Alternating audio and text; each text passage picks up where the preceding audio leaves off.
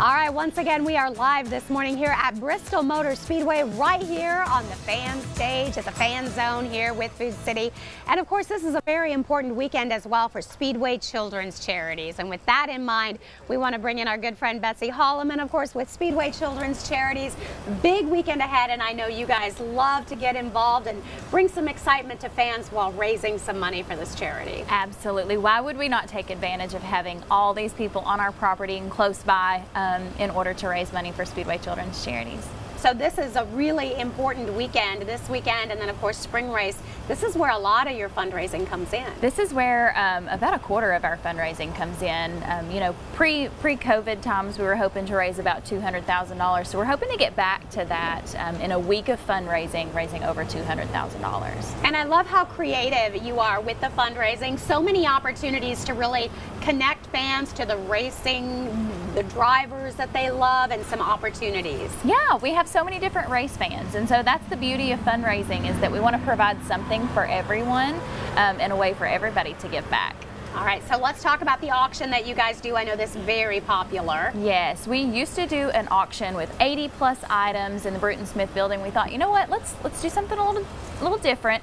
And so for the past couple of years, we've been doing a live auction here on the Food City Fan Zone stage on Friday and Saturday. And so that includes signed memorabilia pieces and experiences and some other really cool stuff that we're able to offer people. And of course, the drivers love to get involved as well and give back to Speedway Children's Yes, Charities. sometimes they'll throw in items here, take off a hat or a jacket or something and auction it here. So that's always fun to see what's going to be thrown in. Yeah, very exciting. And then cornhole. Who doesn't love a good cornhole tournament? And you guys have become known for yours. Yes, I can't remember how many years we've done it, over 10 years, but the cornhole stage is set a little bit away from the fan zone stage, but it's sponsored by the U.S. Army, and so that'll start today. We'll have a couple of qualifiers today and two tomorrow, and then we'll end with a big championship that has prize money attached. And that's fun for the spectators too. Yes. You always see them kind of hanging around there watching, cheering everybody on. We have some fans that stay there all weekend. Very nice. And you also have the 50-50 raffle. Yes, I believe we reached the $28,000 mark yesterday, so we've got 2 more days to sell those tickets, and they're tiered prices. So if you want to spend $10 or $100, you'll have the opportunity to do that all over our property all weekend.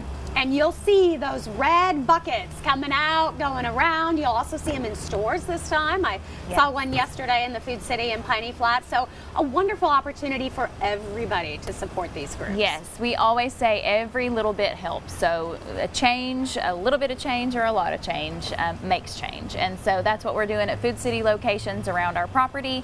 We're also having red buckets in the grandstands. We've got red buckets on golf carts. So anytime you see that red bucket, make sure you drop something in it, like I said, because it makes a big difference. It does make a difference, and we're all coming together. Betsy, this money's so important to local organizations. Yes, we serve a lot of grassroots campaigns and organizations, and without our funding, they would have to close their doors. And so all of those organizations are meeting basic critical need, and it's getting even more critical. And so we want to help fill those gaps and those voids this year, and this is a big way we do that. It's a big weekend ahead. Well, thank you so much for joining us and really sharing all the different ways that you can get involved, help make a difference, support Speedway Children's Charities. It's giving back to organizations right here in our community. We're going to take a break. We're back with more of Daytime Tri-Cities live from Bristol Motor Speedway right after this.